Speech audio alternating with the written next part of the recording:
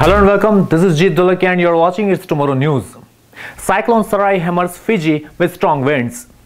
Nearly 2,000 people have been evacuated to emergency shelters and one man is missing after being swept away in floodwaters as Tropical Cyclone Sarai pounds Fiji, causing widespread damage.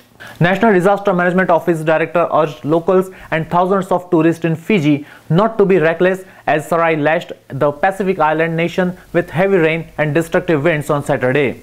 With wind gusts strengthening to 150 km an hour during the day, Sarai destroyed houses and crops, brought down trees, cut power and caused considerable flooding in low-lying areas. Packing wind gusts up to 140 km per hour, Sarai has brought down trees and cut power supplies while stranding down thousands of holidaymakers as flights to and from Fiji were either cancelled or rescheduled. The Fiji government issued a statement warning destructive force winds with coastal sea flooding to be expected.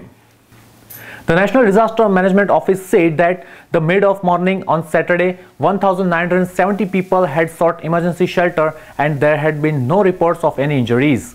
However, there were fear of the safety for a man swept away as he tried to cross a flooded river while another man reported missing at sea was rescued in his fiberglass dinghy by police.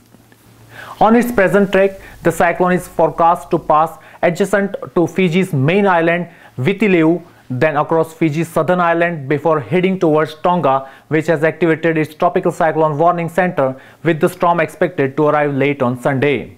That's all for now. For more news updates, stay tuned with us. It's Tomorrow News, Jeet Dolakia. For more weather updates like this, please subscribe to our channel.